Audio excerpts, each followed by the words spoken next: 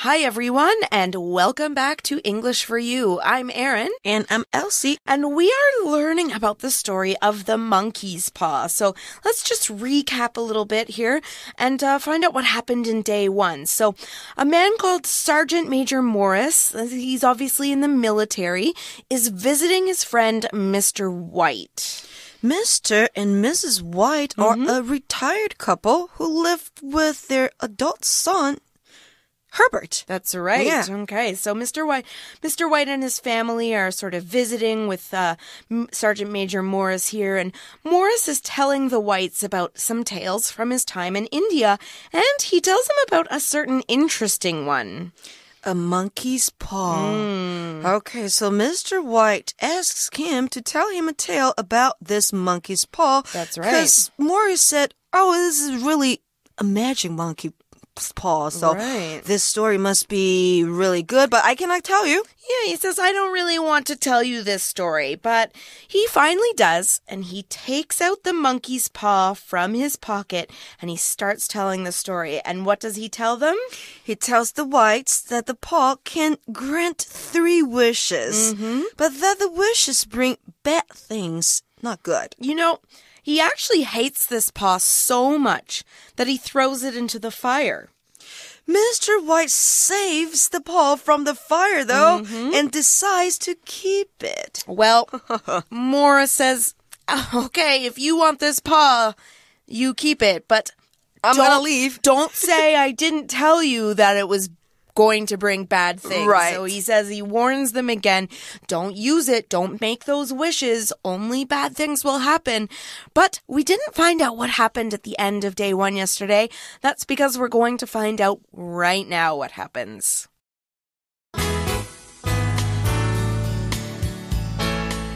Reading.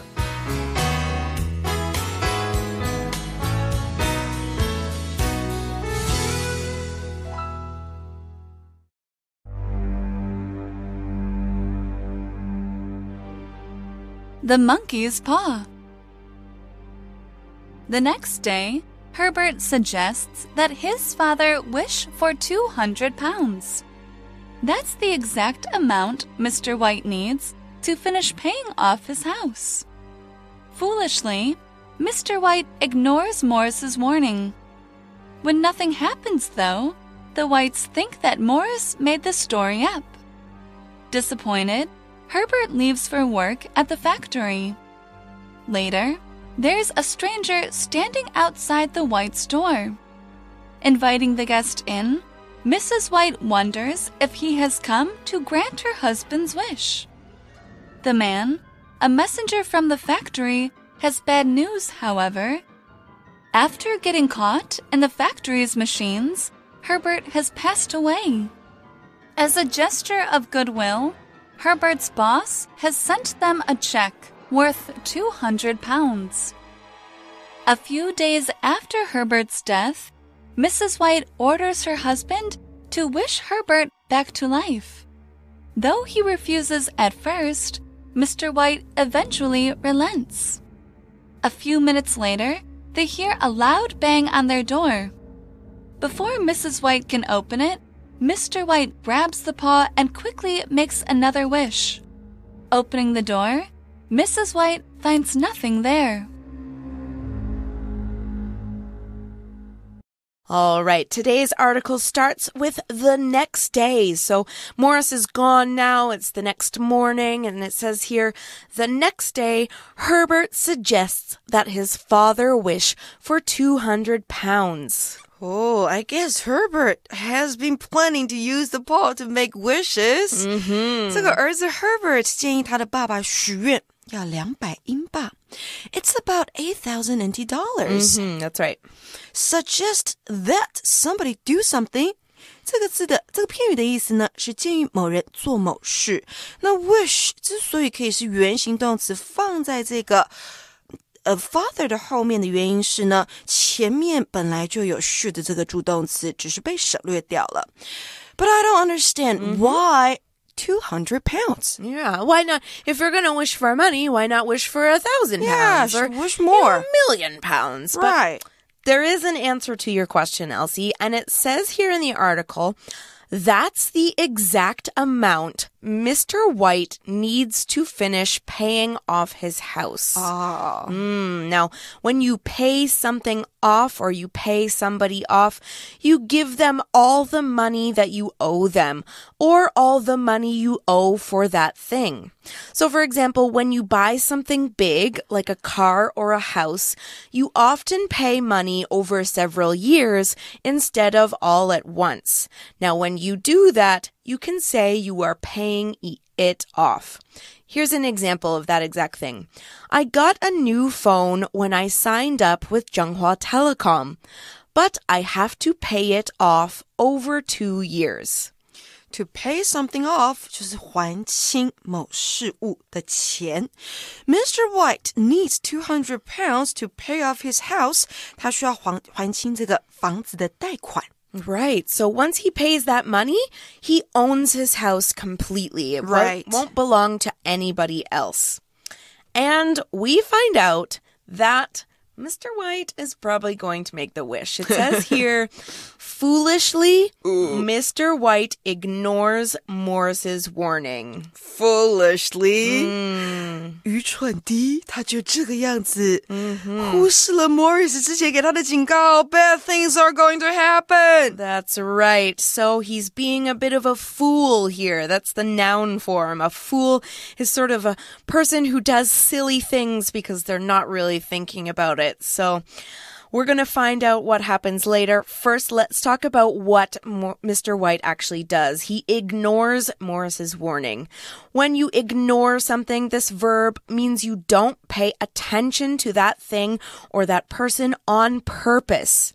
Now, even if you know the information or you know that a person wants to tell you something, you don't listen to it or you pretend it's not true. For example, the naughty students ignored the teacher's request to sit down.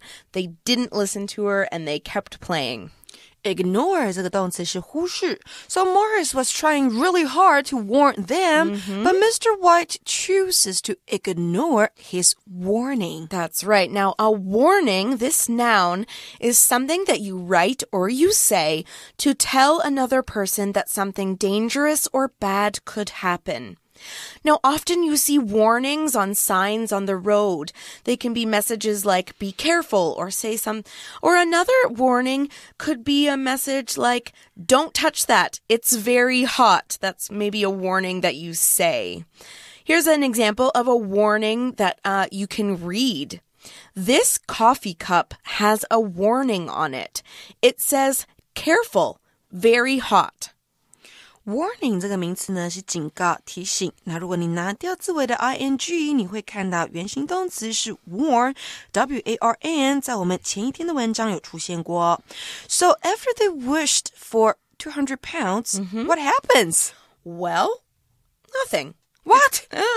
It says here, when nothing happens, though, the Whites think that Morris made the story up. Okay, so I'm trying to explain here what they think. So they think Morris made the story about the monkey's paw up. Now, when you make something up, you pretend that something is true so that you can trick someone. Now, the Whites think that Morris's story is not true and that he's just trying to trick them. For example, Fred didn't finish his homework on time, so he made up an excuse to tell his teacher. To make something up 或者是 to make up something 代表的是捏造、虚构某件事情。那我们文章说的 make the story up 就是捏造、虚构故事。那例句说到的 make up an excuse 代表就是捏造谎言。So Aaron, do you think Morris made the story up?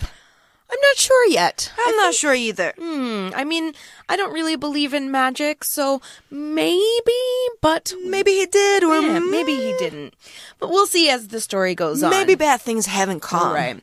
So right now, the Whites all believe that Morris is just making things up. He's not telling the truth. And it says here, disappointed, Herbert leaves for work at the factory. Okay, so he goes to work as usual. That's right. Okay, so he's just kind of like, whatever. Yeah, okay. I'm going to work. I wanted 200 pounds to just appear in front of me, but whatever. Okay, and so he's at work, and later on in the day, something happens. It says, later, there's a stranger standing outside the White's door. 那我们这边看到了这个句型呢，它是 there 加上 be 动词，再加上一个名词片语，表示呢某种人事物的存在。那名词片语的后方可以接上现在分词或者是过去分词来修饰人事物的状态。那如果是第一种加上现在分词的话呢，表示的是主动态，就像我们的文章说的 There's a stranger standing outside the White's door. 陌生人站在那，那是要个主动的动作。那如果是被动的话呢，我们说过用过去分词，对不对？来给同学们一个例句哦。There are 3 people killed in the car accident. Killed 这边就是一个过去分词，表示被动。Okay, so there's a person standing outside, Mr. and Mrs. White. They don't know him, but, it's back in the old days, so she's going to invite the guest in. It says here, inviting the guest in, Mrs. White wonders if he has come to grant her husband's wish. So she's feeling a little bit excited. Or he has come to hurt them or bring bad news. She has no idea. No idea. Yet. Yeah, it's just a random stranger standing outside her door. So she's about to find out, though. It says here, the man, a messenger from the factory, has bad news, however. Now, let's find out what a messenger is before we talk about the bad news. A messenger, this noun, is a person who brings messages, packages, or important papers or news to people. Now, we don't see messengers very often anymore now that we all have smartphones and computers. In the past, however, messengers would travel from one person to another to tell them some important news. Here's another example. Could you ask the messenger to bring these papers to our other office? Messenger 就是信差或是送信人，那我们现在比较不需要 Messenger 来帮助我们了，因为我们有很多的 Line 啦，或是 Facebook 啦，这些可以通讯的东西。那如果呢，你看到的是 Message， 有没有觉得跟 Messenger 长得很像啊？ Message 就是讯息了。So, what's the bad news, Erin? Okay, Elsie. Don't get sad. It's pretty sad news. It says, after getting caught in the factory's machines, Herbert has passed away. So Herbert got caught in the factory's machines. That's right. So he works at this factory. It's got lots of big machines.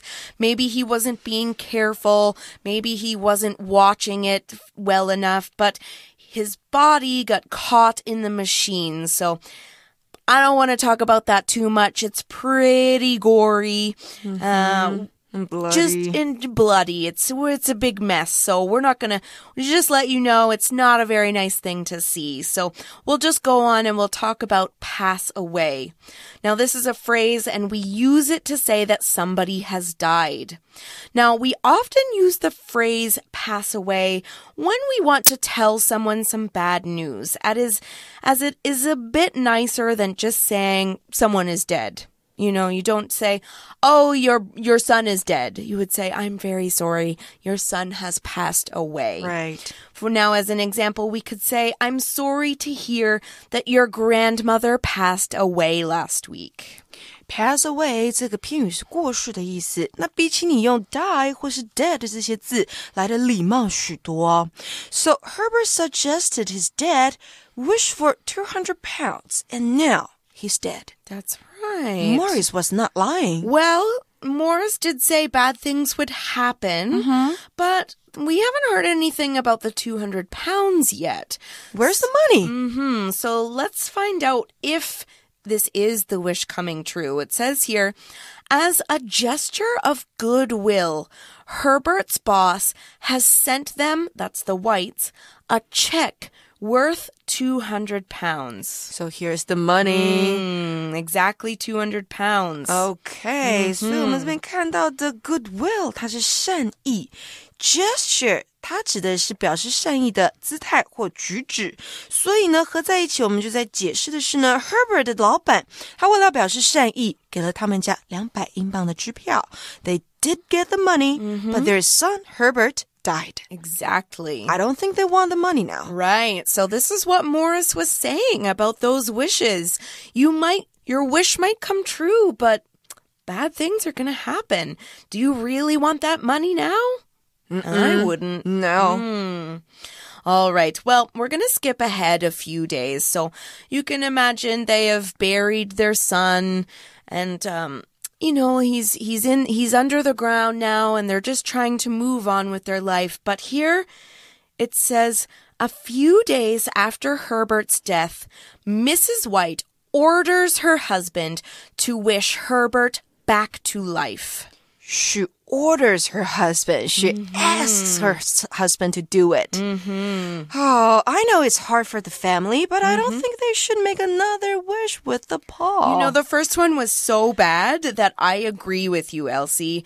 If that wish was going to be that bad, how bad are more wishes going to be? And this wish is about bringing a dead person back to life. That's a big wish. So what does Mr. White say to that? Well, it says here, though he refuses at first, Mr. White eventually relents.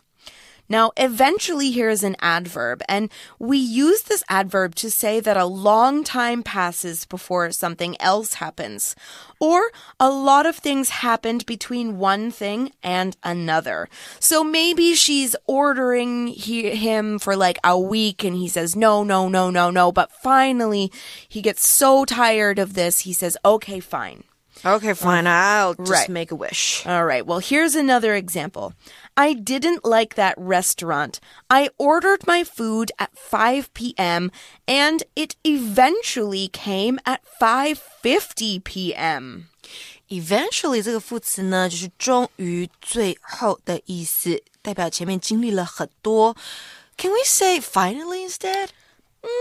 Sometimes. Yes. Yeah. Yes. Finally would fit in that sentence. 所以呢，我们也可以用 finally 这个字来代换。Okay, so, and here we see relents, right? That's right. He eventually relents. It means not to refuse again, 也就是变宽容，不再拒绝。Mr. White agrees to wish for their dead son to come back to life too. Okay, so he makes the wish, Elsie. Now, remember when we said what happened to Herbert when he died? And we kind of talked about how it might have been a little bit messy. So think about how that could go badly with this wish. Right. And just imagine that. And it says here, a few minutes later, they hear a loud bang on their door. Okay, so we're kind of making things a little bit scary here. They hear a bang. They hear a bang. Now, a bang is a sudden, loud noise that you hear when one thing hits another thing very hard. So what we're kind of saying here is that someone is kind of knocking on that door, but that knocking is so loud that it's a bang. For example, did you hear that bang? I think something hit our car. 我们这边这个单字 bang 它在解释的就是砰的一声，有撞声词的感觉在。But who's at the door? Herbert? I mean, that's what the story is telling us to imagine here. So, is he back? I mean, we don't know right away, but let's find out what the article says. It says, before Mrs. White can open it, that's the door, Mr. White grabs the paw and quickly makes another wish. So what he's doing here, he's grabbing the paw. Now, this verb means that when you grab something, you quickly or suddenly take something in your hand. Now, we often grab things when we are angry or trying to take something from someone else. As an example, we might say, the little boy grabbed the toy out of his sister's hand and ran out of the room. 这边呢，我们看到 grab 这个动词是匆忙的抓取的动作，那过去式跟过去分词呢，重复词为 be 加上 ed 就可以了。We don't know what wish he made, though. That's right. It doesn't tell us. Also, do we know what or who's at the door? We don't know yet. Okay, so we know something is at the door. It made a loud bang. But before Mrs. White opened the door to see what's there, she doesn't know yet, Mr. White makes another wish. Now, we don't know what that wish is, but we can guess based on what it says here in the article. It says, opening the door, Mrs. White finds nothing there. So what wish do you think Mr. White made? Oh, this is so exciting. It's like a thriller movie. Exactly. Now, Elsie? The article doesn't tell us the wish that Mr. White made. It leaves it open for us to talk about. All we know is that Herbert did not come back to life. Oh, so we're not going to talk about the ending in our day 3 of our article? We will talk about the ending in day 3, but we are not going to find out exactly what happens. Oh, okay. So and it's better that way, I think. We can imagine. So we'll talk more about that in day 3. It's pretty interesting, but before we do that, we have to go to our For You chat. For You chat.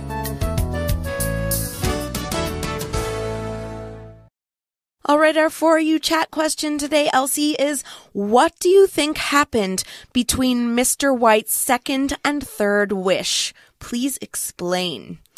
So the second wish is to bring him back to life. To bring the son back to life. Right. The third wish is we don't know. We don't know, but we can guess that it's not to have Herbert at the door. I think between the two wishes, maybe Mr. White regrets making the second wish. I think so So too. he tries to, make things better.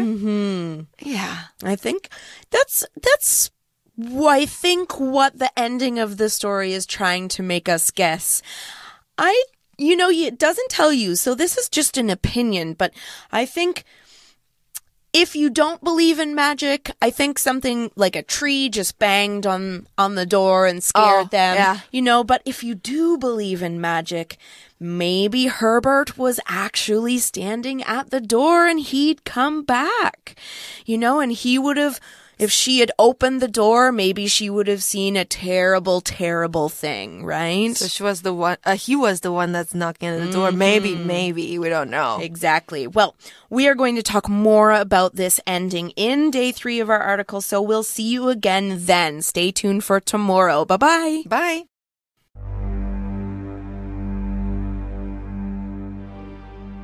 The Monkey's Paw. The next day, Herbert suggests that his father wish for 200 pounds. That's the exact amount Mr. White needs to finish paying off his house. Foolishly, Mr. White ignores Morris's warning. When nothing happens, though, the Whites think that Morris made the story up. Disappointed, Herbert leaves for work at the factory. Later, there's a stranger standing outside the White's door. Inviting the guest in, Mrs. White wonders if he has come to grant her husband's wish. The man, a messenger from the factory, has bad news, however. After getting caught in the factory's machines, Herbert has passed away. As a gesture of goodwill, Herbert's boss has sent them a check worth 200 pounds. A few days after Herbert's death, Mrs. White orders her husband to wish Herbert back to life. Though he refuses at first, Mr. White eventually relents. A few minutes later, they hear a loud bang on their door. Before Mrs. White can open it, Mr. White grabs the paw and quickly makes another wish. Opening the door, Mrs. White finds nothing there.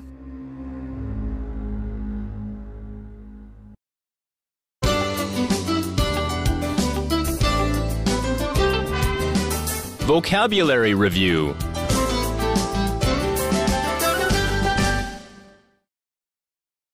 Ignore. People are really angry that the government totally ignored the majority of the population in the past few months. Warning. Andrea received a warning from her teacher for cheating on the exam.